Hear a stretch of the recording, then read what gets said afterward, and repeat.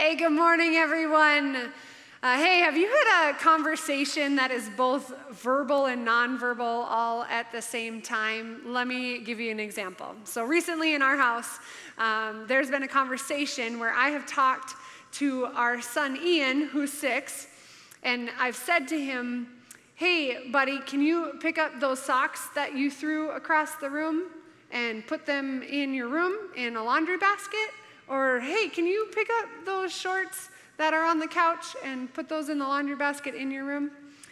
Now, here's the kicker. If my husband, Kyle, is within earshot of this conversation between myself and my son, our son, he will look at me, we will lock eyes, and a nonverbal conversation will begin. And it looks something like this. He will look at me as I'm talking to Ian, or when I just got done giving him those instructions, and he'll be like, and at the same time I respond by, and then when we're in the kitchen and the kids aren't in the kitchen, Kyle will say verbally, wow, it's really interesting that you tell our son to put his clothes in the laundry basket when you cannot seem to get your pile of clothes that is on our bedroom floor into the laundry basket, which is just inches away from your pile of clothes. I know I'm not alone. I know I'm not alone. How many people have piles of clothes on their floor? Also, we're going to use that as an example. What is your pile of dirty laundry today? Because we're in the week that we've all been waiting for. Welcome to I Want to Believe, but there are so many hypocrites in the church. There are so many hypocrites in the church. So we're going to dive into that topic today, and this whole series was developed by you. There were many of you that answered the question, what do you struggle to believe about faith or about God? We piled all those answers together, came up with these really amazing topics, very tough, difficult topics. Thank you. My work has been cut out for me preparing for each of these weeks. But this one is real good, and I believe that God's got something for all of us. And it's going to be personal for each of us. And so let's dig in. First, let's break down the definition of a hypocrite. Okay, let's break down what we hear the word, we hear hypocrisy, and we have a lot of thoughts that go in our head. We probably have a lot of experiences that start to go in our mind. Let's break down what's the definition. Yourdictionary.com says a hypocrite is a person who pretends to have certain beliefs, attitudes, or feelings when they really do not. Said another way, a person who acts in contradiction to his or her stated beliefs or feelings. Simply put, somebody who says one thing and does a different thing. Somebody who says something but does something completely opposite. Let me share some examples. It might be like a company who has their stated values and they're on the wall, or they are when you join that company, it's in the HR manual, and everybody talks about it. And one of the values is having fun. But if you were to spend a day with this group of people, you would have other words to describe what it's like, and fun is not one of them. So there's a disconnect between what they say they value and how they behave. Another one, a student, maybe that straight-A student who is very passionate and driven and loves their studies. Loves to do their homework even, because they're just really, they take a lot of pride in their work. And they talk about that at home, and they talk about it with the people in their house. But when it comes to spending time with friends, they downplay that, and they shrug it off, and they might even say, oh, I don't care about school, and they spend time gaming instead with their friends. Because the pressure of that environment leads them to downplay some of who they are, and it doesn't match up. A person who acts one way with one group of friends acts a completely different way with their church friends. and it doesn't quite add up. See, hypocrites are everywhere. Hypocrites are everywhere. But the truth is, we put a magnifying glass on hypocrites in the church. And I want to explain why I believe that is, why I think that is, and we're going to unpack it here. And here's why I think we put a magnifying glass on hypocrites in the church. And it's because when we have experiences with the church that don't match our expectations of the church, we don't know what to do with that. I'm going to say that one more time. When we have expectations of the church and it doesn't match our experiences with the church, there's tension there. And we expect, and we really should expect, the church to be the healthiest place on earth. That's a fair expectation to have. After all, it's the hope of the world. Jesus called the local church to be the hope of the world. But what you and I experience or have experienced doesn't always match up with that expectation. Maybe some of you would explain your growing up years to be one where your whole family got all dressed up and you went to church and you sat in a chair and maybe you and the rest of your family nodded along with the message, but when you went home, there were things that were happening in your home, or there were behaviors that you saw in your family that didn't line up to what you were learning or what was being taught on Sunday. But it felt like it was more important to dress up and look put together than it was to be real and to be authentic. Maybe for some, maybe you've heard the message that it's more important that you attend and you show up than it is the importance of treating your coworker at work. That it would be more important to attend church than it would be important to love the person that you work with. And I think, again, we could all sit around the table. We could sit across from one another, and you and I could share stories of how we have been hurt and how our expectation of the church didn't match up with our experience in the church. And we could share stories of how that hurt us. And I just want to say, I'm sorry. I'm sorry that you've been hurt. I'm sorry that there's hurt there that's caused with this idea that there's a difference between what we hope for and what we experience. And what I want to talk about today is I want to talk about the vision that Jesus had for the church. From the very beginning, when Jesus came here as fully human and fully God, the vision that he had for the local church and what he meant for it to be. And how you and I play a very significant part in that. And so let's get a picture of exactly that. In Matthew chapter 16, there's a moment where Jesus is with his followers and he's asking them, hey, what's the word on the street about me? Basically, he's saying, like, what are people saying about who I am? And they respond to him and they say, some say that you're John the Baptist. Some say Elijah, others say Jeremiah, others say another prophet. And then in this moment, Jesus gets real personal, which you and I have to pay attention to anytime that we're reading in Scripture and Jesus gets real personal. He's so good at that. One thing I just love is that Jesus knows how to get to the core.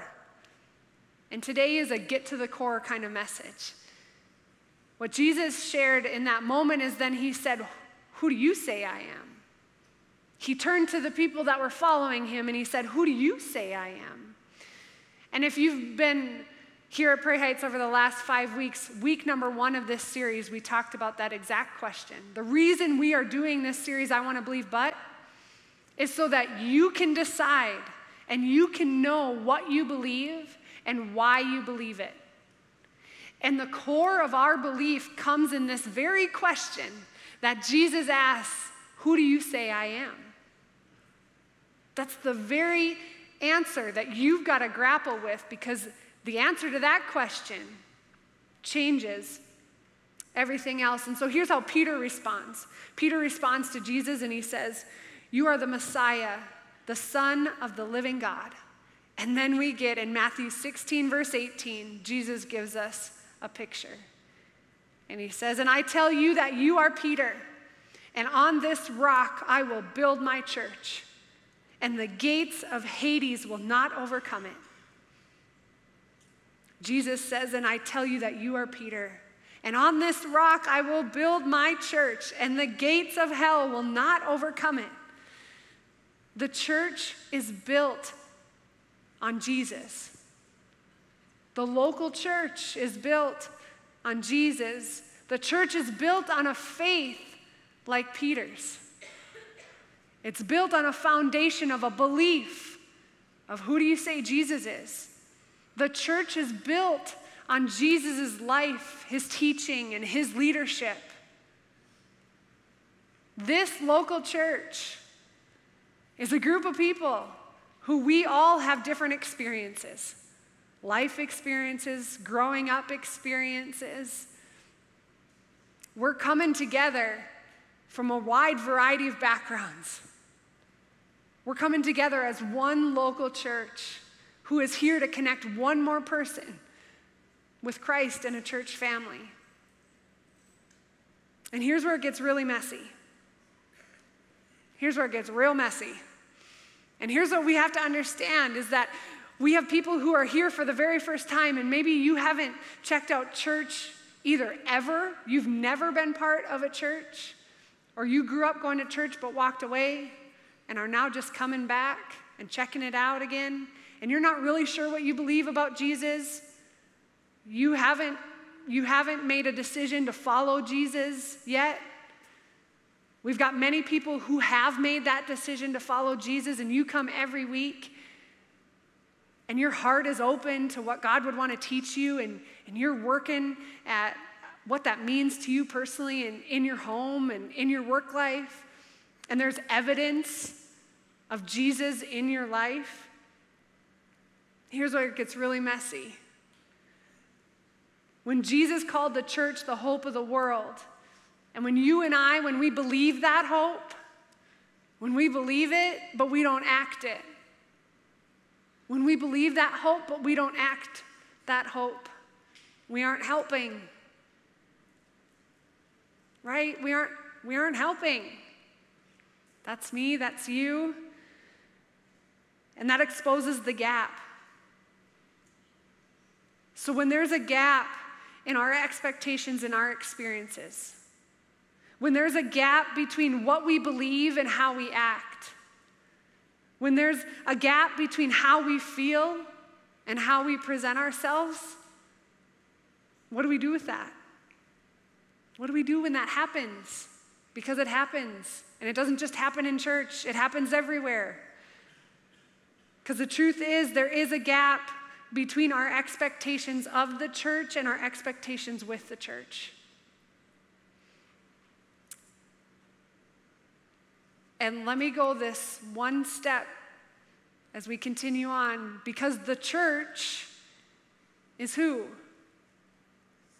The church is people. The church is us. We are the church.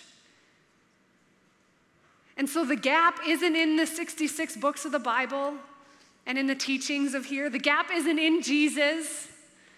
The gap is in us. It's in me and it's in you. That's the gap. And that's the gap that we experience when we have the expectation of the church, but with the church. When we have an expectation of people, but we're with people. Like, it gets really messy really fast. But you know what? Like, that's not an excuse to accept the gap. Like, we're not just going to end there. I'm not going to close up all my notes and say, see you later, have a good Sunday. There's the gap. You're the gap, I'm the gap. Like, we're not just going to accept that. We're just going to recognize that that's our reality. Okay? And we're going to start from there, and we're going to do our best to not stay there, to not widen the gap, to not leave the gap as much as we can.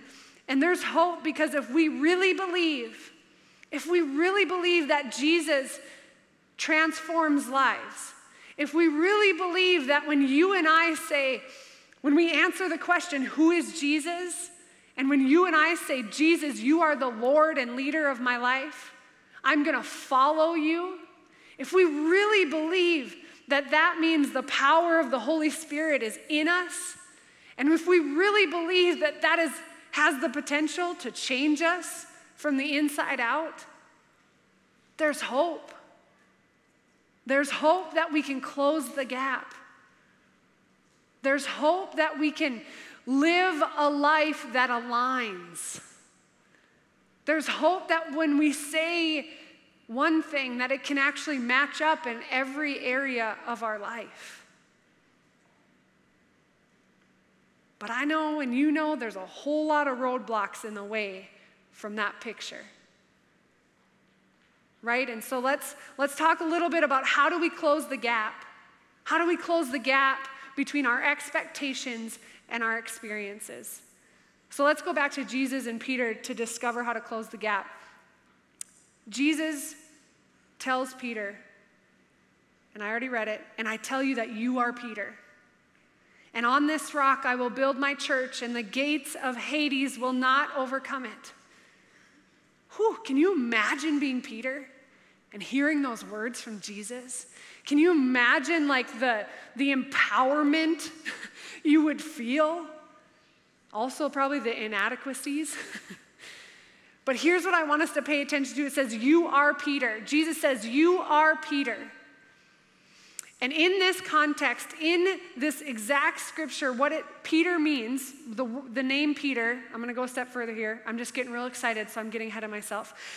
The name Peter means rock or stone. The name Peter means rock or stone. And going a step further, in this context, Jesus is using rock as what he's going to build the church off of. What does he mean? That the rock is a steady foundation of faith.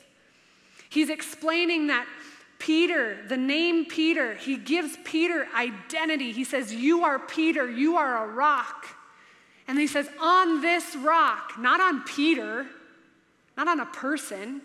He says, on this rock, what does he mean? He means the faith and the belief that Peter has. When Peter says, you are the Messiah, you are the Son of the living God, on that faith is what the church is built on. The church is then built on Jesus' life, leadership, and teaching. And in this moment, we see Jesus giving identity and giving purpose to Peter. And that is the very first step that you and I have to recognize in our ability to close the gap between expectation and experience, is you and I got to know who we are in Christ. We got to know our identity. We got to know who God's made us to be. Because do you remember the definition that I gave earlier about hypocrite? There was a word that stood out to me when I looked it up: pretend. We have to stop pretending. We got to stop pretending. Stop pretending you are somebody you aren't around this group of people or that group of people. So the first thing we got to do is we got to reflect. You got to spend time reflecting, and I want us, you can start that today in this moment, but I would encourage you over this week, spend some quiet time with Jesus in reflection. Is there any area of your life where your words and your actions are not matching up? Any area? Is there any area of your life where what you say doesn't match up with what you do?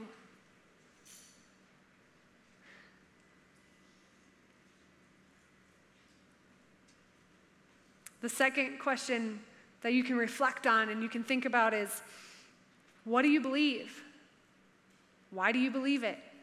What do you believe about God, about faith, and why do you believe that? What do you believe about, pick another category. What do you believe about that, and why do you believe it? Know your convictions. Know what you care about. Know yourself really well. Ask yourself, how do you feel? Are you honoring those feelings? Like how you feel on the inside, are you honoring that by sharing that? Or are you hiding it, ignoring it, denying it? The next question, are you more concerned with who people want you to be or who God made you to be? And I don't care if you are 6th grade, 7th grade, 8th grade, high school, 9th grade, 10th grade, senior, junior, 60 years old. I think you and I get trapped in this one all the time. Are you more concerned with who people want you to be or who God made you to be? Because here's the truth. The truth is God made you on purpose for a purpose. And he didn't make a mistake when he made you. He uniquely wired you. He made you like nobody else. Isn't that crazy to think about? I'm going to do a whole series about this. I could legitimately talk the next 3 hours about this idea.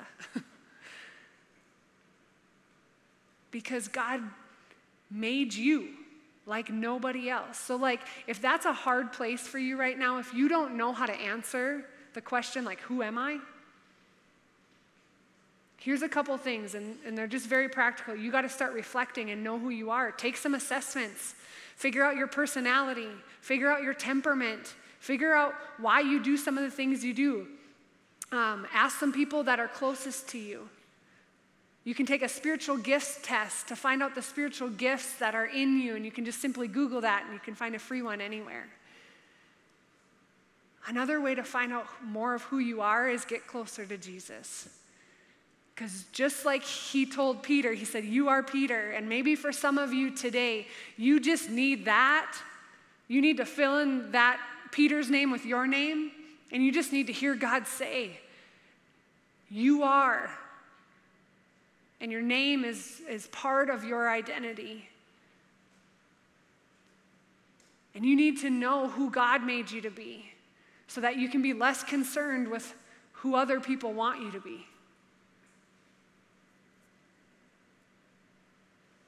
You know, if you have a chance, if you have, many of you have, if you haven't yet, I want to encourage you, look up some of the stories about Peter. You can really get an idea of who he is, of his personality, and because there's some patterns and some themes to the way that he behaves. And Jesus, when he comes to call Peter to follow him, Peter was formerly a fisherman. And he's out fishing, and Jesus says, come and follow me, and Peter just immediately stops fishing and follows him. He doesn't ask any questions, he doesn't anything, he just stops and he goes. There's another moment in Scripture where Jesus is walking on water, and Peter's in the boat, and Peter just gets out of the boat and starts walking on water. Like, he doesn't even think about it. The minute he starts thinking about it, he starts sinking, which that's, again, a whole nother sermon. But when you think about who Peter is, it's like he's this guy of just bold faith. That he's just going to go after it. He's just going to follow. He's just going to obey Jesus. When Jesus says something and Jesus speaks and Jesus calls him to something, he's going to say, yes, I'm in on that. I'm going to follow. Where are you at today with your tenacity to follow? With your courage and your boldness to follow. Because God made you brave. God made you bold. And a lot of times when God calls us into obedience, we look foolish. There's times where Peter looked foolish. Here, I'm going to unpack one of those times. We're going to learn from him. We're going to learn a little bit about relationship, and we're going to learn about what happens when you and I believe one thing and do another thing. We read about a time where Jesus is predicting that Peter is going to deny him.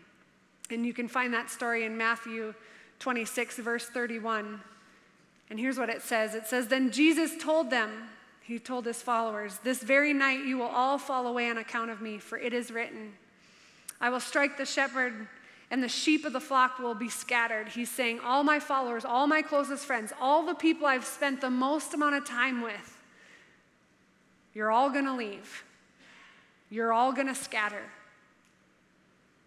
Jesus goes on to say, "But after I have risen, I will go ahead of you into Galilee." And Peter replied in a very Peter personality way, "Even if all fall away on account of you, I never will." Peter says, "I never will. I'm with you, Jesus. I never will." 34, "Truly I tell you," Jesus answered, "this very night before the rooster crows, you will disown me 3 times. But Peter declared, "Even if I have to die with you, I will never disown you." And all the other disciples said the same. Peter said, "I'll never disown you." Peter is arrested. And then he is in front of everyone, where then he's sentenced to death. And now we read just a little while later in verse 69, it says, "Now Peter was sitting out in the courtyard, and a servant girl came to him. She said, 'You also were with Jesus of Galilee,' she said.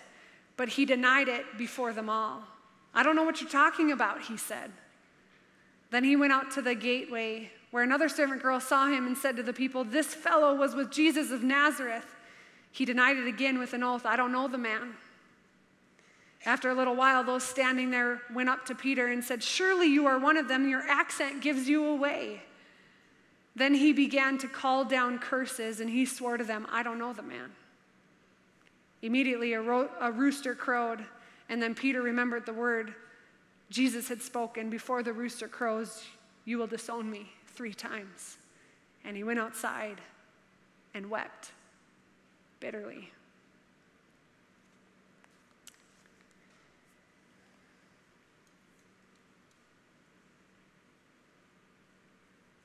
Have you ever had a Peter moment?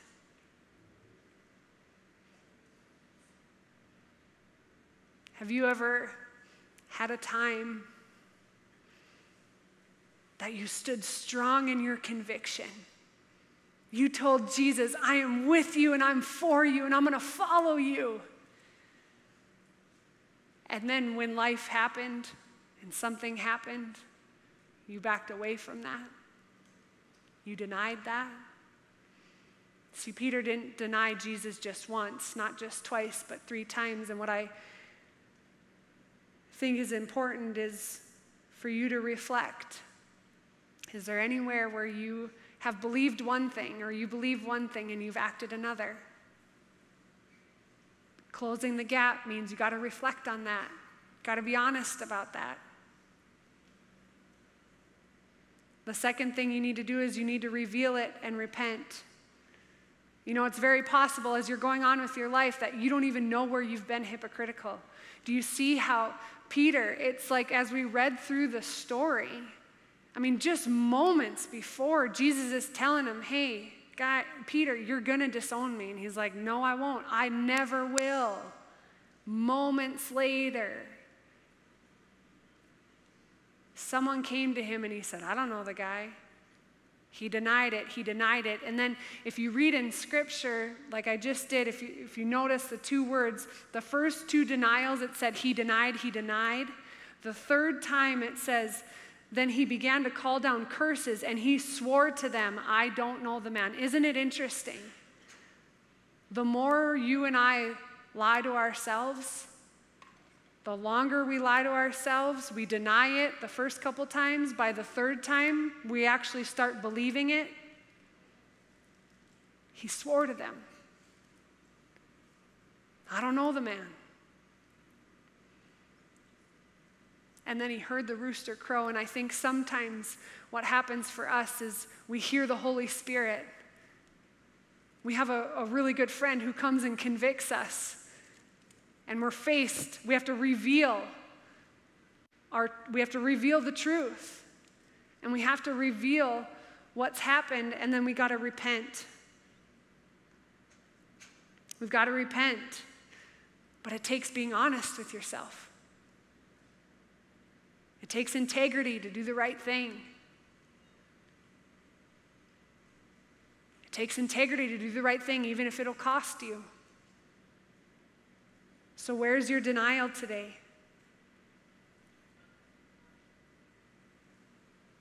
Where's your denial today?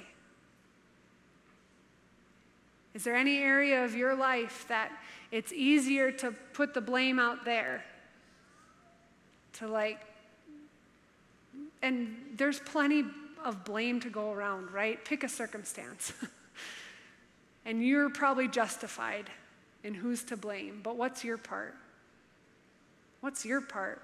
What is being revealed about you and who you are? And I'm sitting here asking all of you, and I'm telling you, God's doing it in me too. We're in this together. God's doing this in me too. And I know these aren't easy questions. So we need to reflect, we need to reveal, we need to repent. And the last thing is we need to restore. You know, Jesus, when he died a brutal death on a cross and he rose again, and how he said, I'll meet you, I'll go ahead of you into Galilee. And there's a moment where Peter and Jesus are at the beach. We'll say they're at a lake, okay? A lake like a Minnesota lake.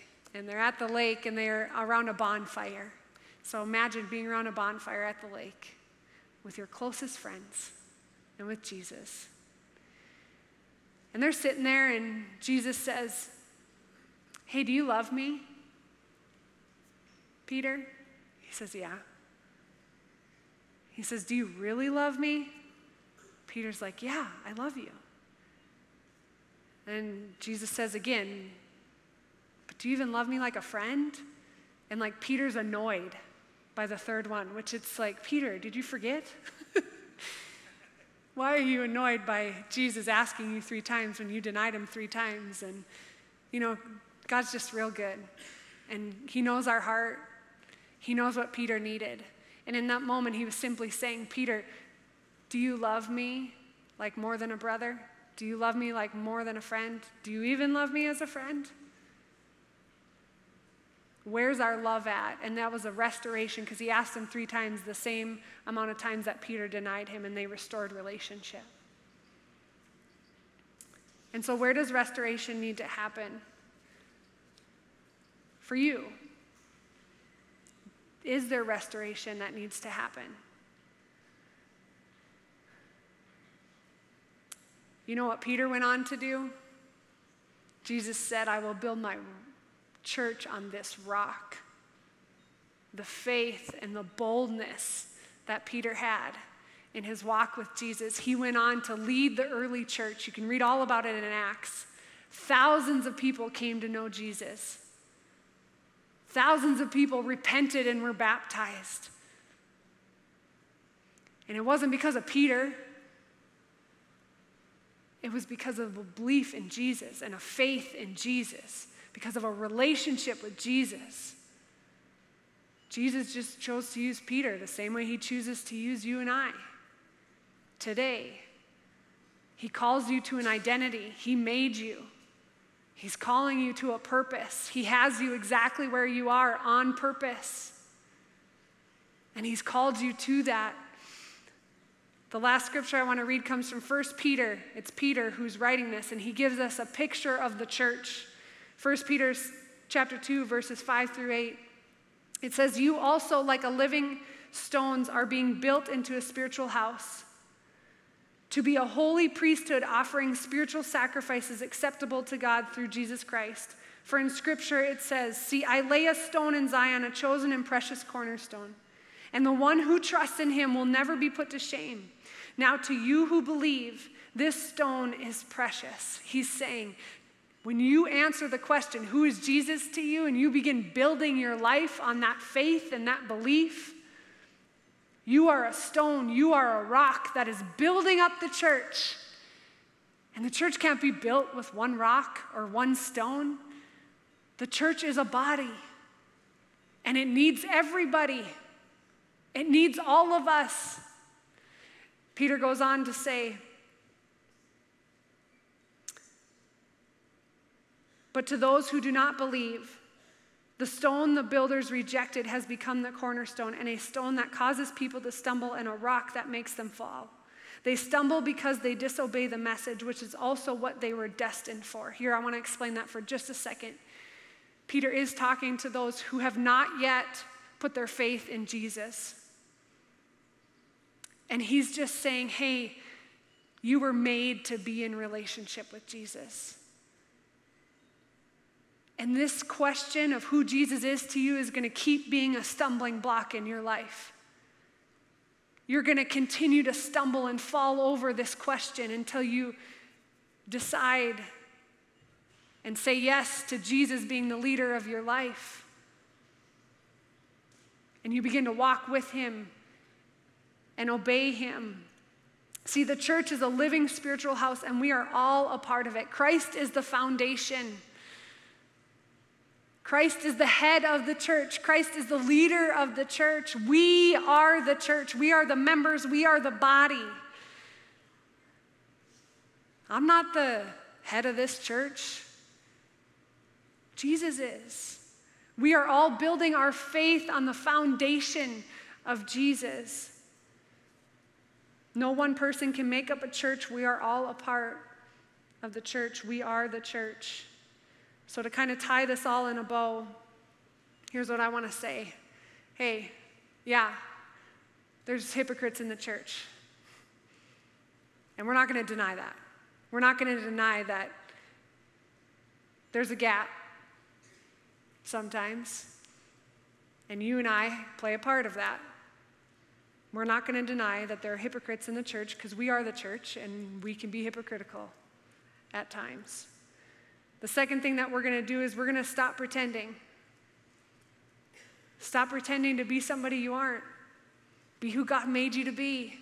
And when you recognize that you have failed, when you recognize that you have denied knowing Jesus, when you've believed in Jesus, when you recognize that you've fallen short, apologize. Reflect, reveal, repent, restore. When we fall short, we will do those things.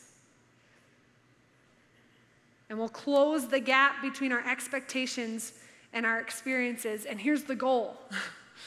The goal is we're not going to settle with just saying there's a bunch of hypocrites in the church. We're going to try to be a little less hypocritical. We're actually going to walk the walk. We're going to talk the talk. And we're going to close the gap. And we're going to have unity.